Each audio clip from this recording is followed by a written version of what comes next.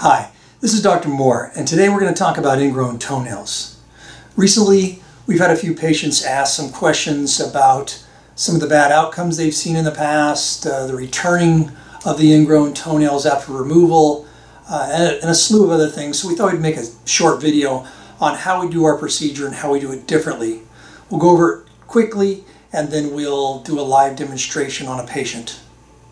First and foremost, you don't have to go to med school to understand that the edge of the toenail goes into the corner, irritates it, and of course pierces the skin sometimes and can create an infection. The key is how much to take and what do you do to the corner afterwards to prevent it from growing. The ingrown toenails usually present at the office with this edge irritated or with or without this redness or swelling and infection. But the main complaint, of course, is the edge tender in the corner and pressure with shoes.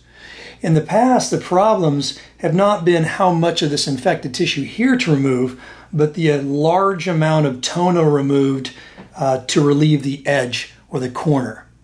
What we've changed in our procedure is we will literally remove just the nail edge here, where it touches the infected tissue or the irritated tissue, and anything below the skin that goes deep down over here will come out. The edge, when we're done, has no internal nail edge into the area anymore. It just touches the skin edge, and then when down here at the root, when we're done, we place a chemical called Fungal, which burns the root just on this side, so the nice straight toenail edge and then this non-infected tissue after it heals shrinks up, and you can't tell that the procedure was performed at all.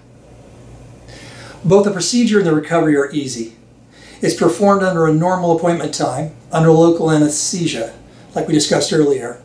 Afterwards, antibiotic ointment and gauze tape is placed on the toe. You change that out after 24 hours, replace with a normal Band-Aid, loose shoes. Pain is minimal, controlled by oral anti-inflammatories.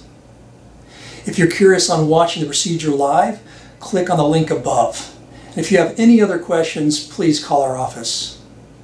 We look forward to seeing you.